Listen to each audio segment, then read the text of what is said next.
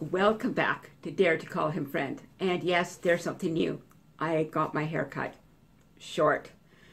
A little bit shorter than I wanted, but hey, my God is still pretty big. And that's the title for today. My God is so big. There is an old hymn called Holy, Holy, Holy, Lord God Almighty. Early in the morning our song shall rise to thee. Holy, holy, holy, merciful and mighty, God in three persons, blessed Trinity. Holy, holy, holy, though the darkness hide thee, though the eye of sinful man thy glory may not see, only thou art holy, there is none beside me, perfect in power, love, and purity. My brother Jim was killed by a drunk driver during the pre-dawn hours of April the 5th, 1983. It was an incredibly traumatic experience, and much of that week following his death is a merciful blur. On the Sunday before Jim's service, I attended my church's morning service, having flown into Calgary from my mission base in Ontario, Canada. I was heartsick. Jim was one of my best friends. He was my protector and my cohort long before I could remember. He was my childhood playmate, and he was my confidant as an adult.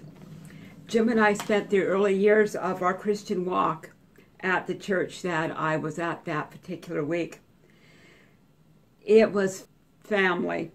I tried to enter into worship, but as I raised my hands, they felt empty. Exhausted by such a heavy load, I sat back in the pew and offered an apology to the Lord. I just couldn't enter in that morning. Although I sat in an emotionless bubble, my spirit began to stir within me as the worship team led us in that old hymn, Holy, Holy, Holy. I found myself on my feet with my arms outstretched, much like a little child would hold out their arms in the hopes of being carried by their daddy. As the verses continued, tears began to flow. Though the darkness hide thee, even in the darkness of my heart, I knew that God was carrying me. He carried my questions, my doubts, and my pain.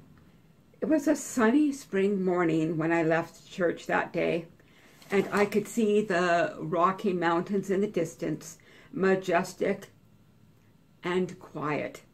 I knew my God was so big, so strong, and so mighty that he would not stumble, and his strong arms would carry me through the difficult grieving process that still lay ahead. How comforting is it to know that the vastness of God's powerful love is always there in the midst of our deepest pain. When we realize that the creator of the universe, the one who calls the stars by name, carries each one of us in his heart. He is intimately acquainted with our every thought, and there is no thought that we have that will ever cause him to turn his back on us. He heals those wounded places, and he loves us. I pray that if you are in the midst of that painful loss of any type, it can be of a person who just passed, it can be the loss of a job, it can be a loss of a home. Wherever that place of loss is in your life, I pray, Holy Spirit, God of all comfort, make yourself known right now.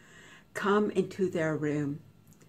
invade their space with such a sense of your peace and your comfort.